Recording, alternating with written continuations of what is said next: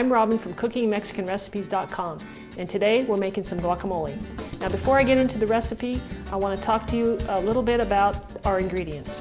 We're going to start off with the Hass avocado. This is really the best avocado to use for guacamole, and in my opinion it's the best avocado to just eat in general because of the high oil content that it contains. It's just a superior avocado. There is another avocado out on the market. It comes from Florida, and it's called the West Indian avocado, and that one, believe it or not, has 20 to 50% less fat. So if you're interested in that, you might want to try that. The next ingredient for our guacamole today is tomato, and if you've got homegrown tomatoes, you know those are the best ones to use. Our next ingredient is I have a can of chili Ortega, and these are roasted Anaheim chilies. The Ortega brand is the best brand that I've seen out there. You'll need a little diced onion. This is just some yellow onion, and we'll need some salt. Before we start our recipe, it's really important to wash your hands. So I'm going to do that real quick. So we're going to start with our avocados. Now when you go to the store and pick one of these out, you're looking for an avocado that has some give to it. When you pick it up in your hand and you squeeze it, and it gives. It's not mushy, but it gives. That way you know that that avocado is going to be able, you're going to be able to scoop it out. Okay, so in cutting open your avocado, slice your blade in and rotate your avocado around it, and then squeeze it open. There's a number of ways in which you can remove that seed.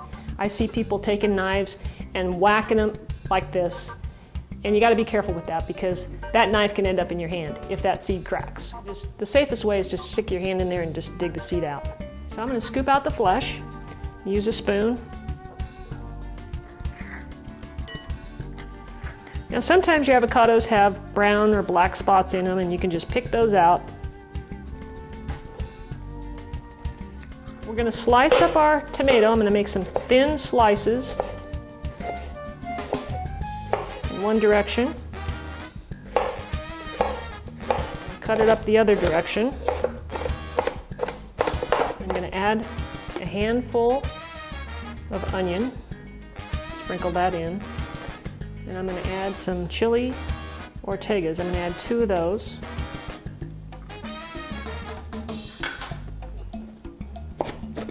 And I'm going to chop away. I want to make sure all the ingredients are chopped up pretty small.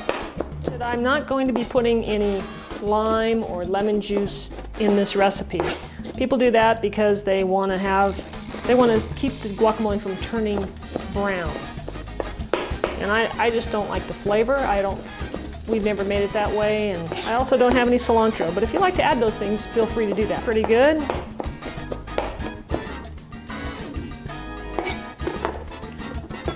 And I'm going to add it to the guacamole.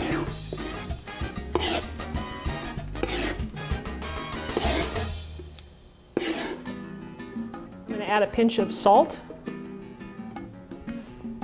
and I'm going to mash it. Now I do want to mention that this is the best masher that you can use to make guacamole. It has a lot of open space so that you don't make mush out of your guacamole basically. So we just mash it up. If you want to add some hot sauce to this recipe, feel free to do so. You can buy any of those jars of hot sauce at the store and add a little for a little zip, or you can leave it out. It's perfectly good without it too. I'm going to taste the guacamole and see if it needs any more salt. It's good. Needs a little more salt though.